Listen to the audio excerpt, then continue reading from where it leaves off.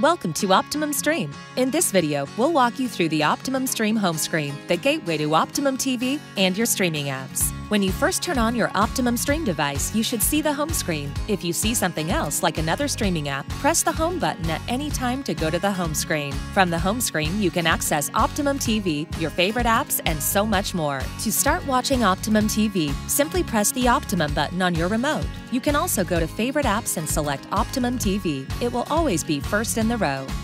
To open an app, highlight it and press Select. If the app requires a subscription, sign in or sign up to start streaming.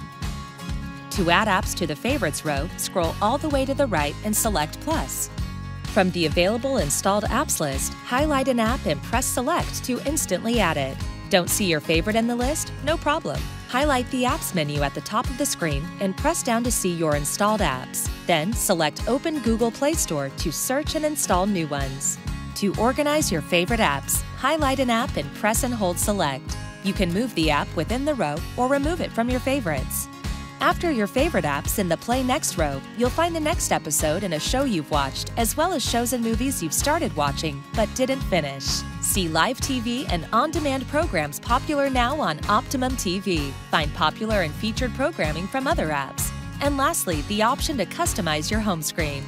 You can also personalize your home screen and many other Optimum Stream options and settings, the gear icon in the top right of your screen.